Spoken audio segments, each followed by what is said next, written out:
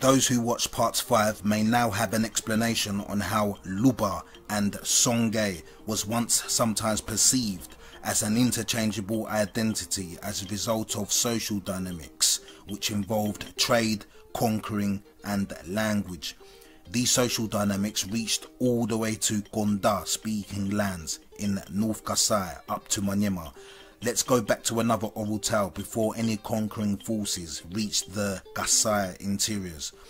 Primarily focusing on the dense forest in North Kasai up to Manyema, there were inhabitants there speaking Konda languages. One of these Konda speaking populations from Kasai would have ventured into a region in the old Equator province, which we know today as Mbumba in Mongala.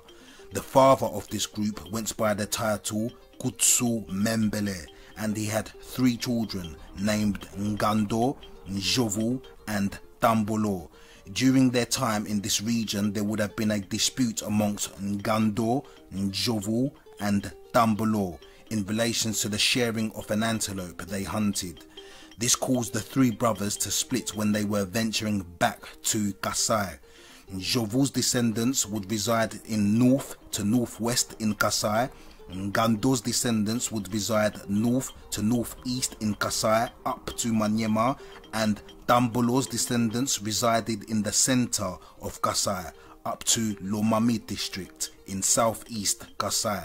Approaching the 18th century, some of Njovu's descendants would have been absorbed into what we know today as the Kuba kingdom.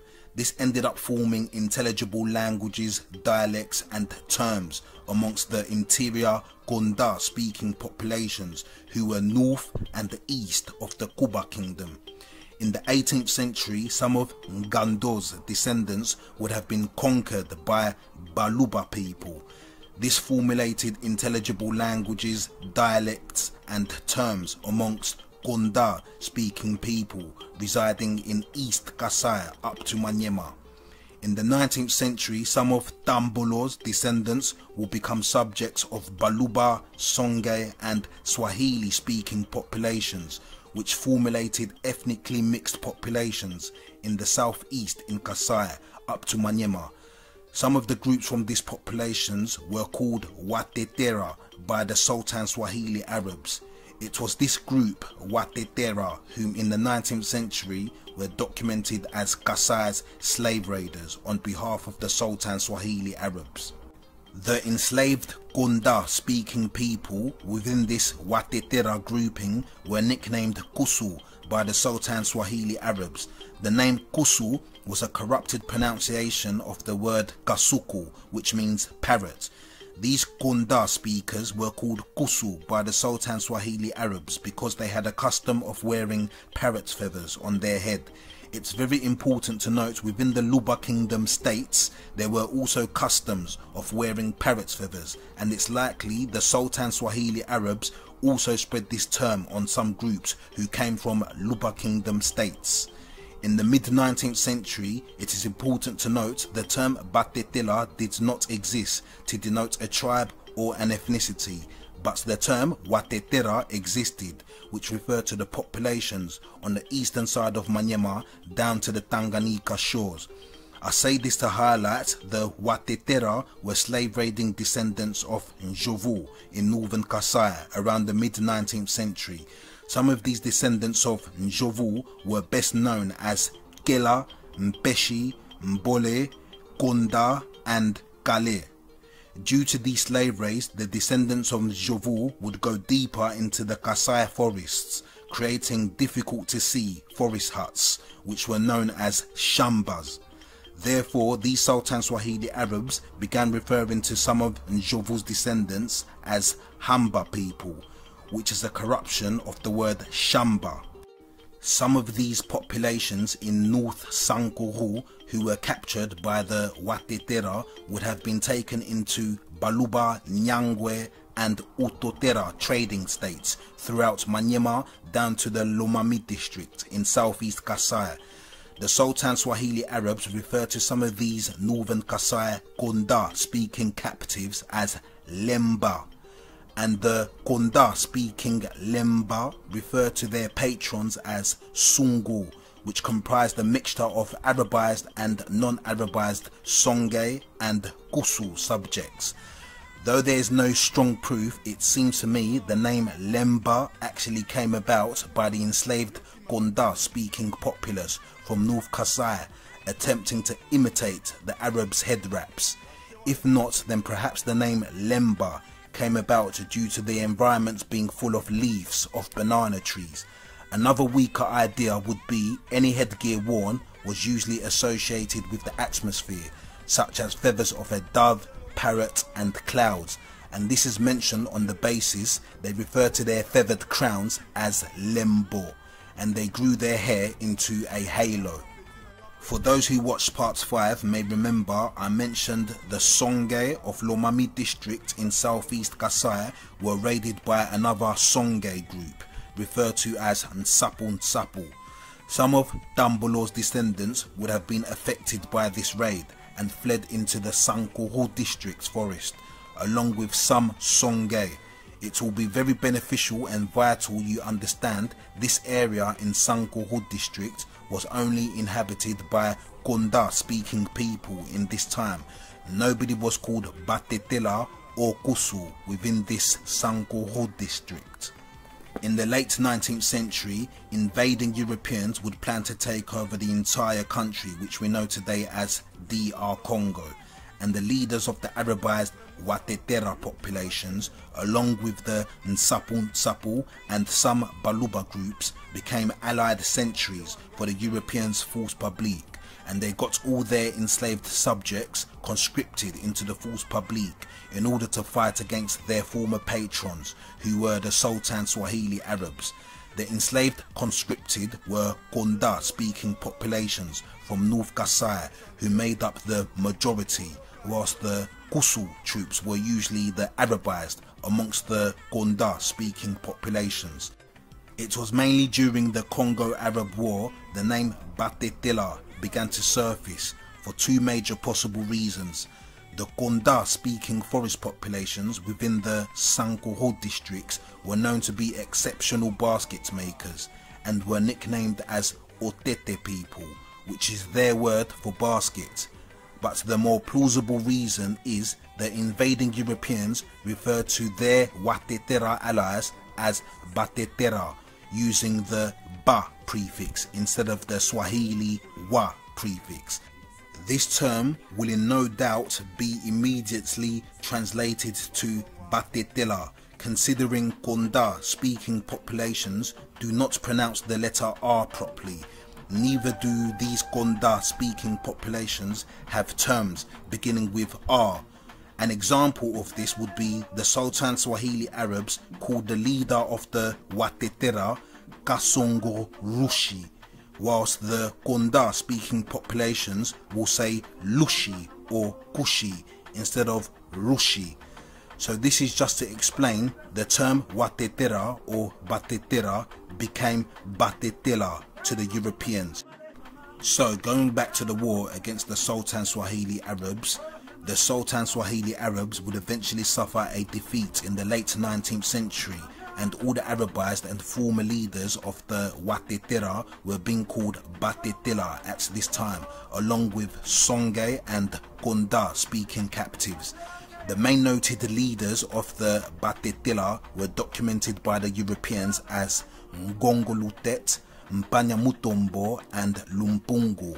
It is important to understand none of these individuals are from the Sankuru's district's Konda speaking populations. Small research on names like Lumpungu and Mutombo will help you discover these are Baluba and Songe names. These Batetela leaders were instructed to get their captives to harvest rubber in the higher Upper Kasai, known as the Sankuru district. Eventually, large-scale revolts would break out in 1895 across Kasai as a result of oppressive slave labour, which is a comfortable argument against a pushed narrative which amplifies the revolts emerged because one of the Batetela leaders was killed for treason against the invading Europeans. If this was the case, I argue these revolts should have occurred in 1893, as this was the death year of the Batetela leader, who was known as Congo. During the revolts, the majority of the mutineers were of Konda speaking forest populations in Kasai, who were the labouring force for making baskets and rubber harvesting within their high Kasai region. This was made known by the Europeans themselves by amplifying their Luba and or Songe subjects were loyal to the force publique. These so-called Batetela revolts initiated a strategic demonization campaign against Konda speaking populations who killed the Europeans during the revolts. Consider this began in the late 19th century and the population would not have known what the Europeans are publishing about them to the outside world, similar to how they published Kasai populations in the American zoos as pygmies, but they were predominantly a group of Mbinzi speakers who were sold as slaves by a Luba, which they then changed to Bashilange after the revolts.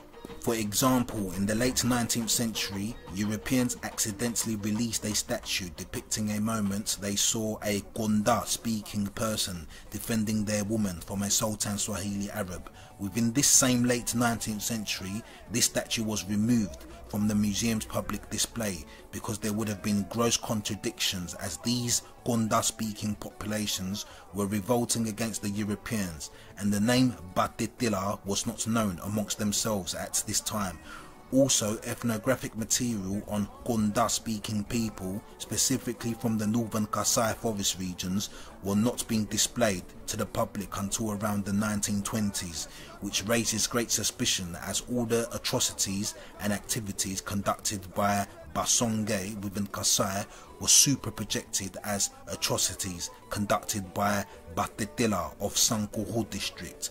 The case only draws validity from the fact Kasongolushi's enslaved subjects and other Arabized slave raiders were so-called Kusu from Manyema, but they were not Hamba, Gela, Gale, Konda, Mbole, etc. Do note, by the 20th century, the forest Konda speaking populations refer to these Batetela leaders as Sambala or Bangwana or Aribis, which drew a distinction from them as they were perceived as invaders, outsiders who came from the east, and the Europeans placed them as plantation watchmen. Also in the early 20th century, Konda speaking populations would find the Europeans bringing in various southern Kasai groups into the Sankuru district in the area known today as Lusambo. Many peoples of these southern Kasai groups mixed with the Konda speaking people, causing more mixed populace to further amplify the name Batetela, until all Konda speaking people knew when anyone in the country uses the term Tetela, it is referring to them, including those who they call Sambala, Bangwana and Aribis. There's another mention that the term Mutetela means a laughing god, which was likely made up because this information had arisen from what I would describe as a demonization article disguised as a study amongst a fictional ethnic group who the Europeans are calling Batetela. However, I must mention the author's demonization quest developed many incidents of what I would describe as accidental honesty, which I will demonstrate to you during the course of this series. In this same article, there is no mention of various Konda speaking people calling themselves Batetela. It was only the author calling them Batetela. Also, the term Mutetela as God was only accounted for by one group, but this group would have been Arabized according to the author's own records. So why are they using this term for God? Would they not have used Allah like other Arabized? Even then, this group did not say they are Batetela, it was the author. And most importantly, this write-up was carried out at the beginning of the 20th century, and just like the images and statues of Konda speaking people, this study was only released over a decade later. What was the cause of the delay? Was it as a result of the revolts? Even up to today, long-serving university lecturers, scholars and professors strongly and wrongly make reference to Batetela as a homogeneous 19th century ethnic group, or a synonym associated with a subjected people known as Baluba. And even then, just as we're now able to highlight what modern day Tetela group was speaking about when the term Batetela is used, which Baluba do these same scholars speak about when they use the word Baluba? Stay tuned for part 7, where we will explore Congo Kasai.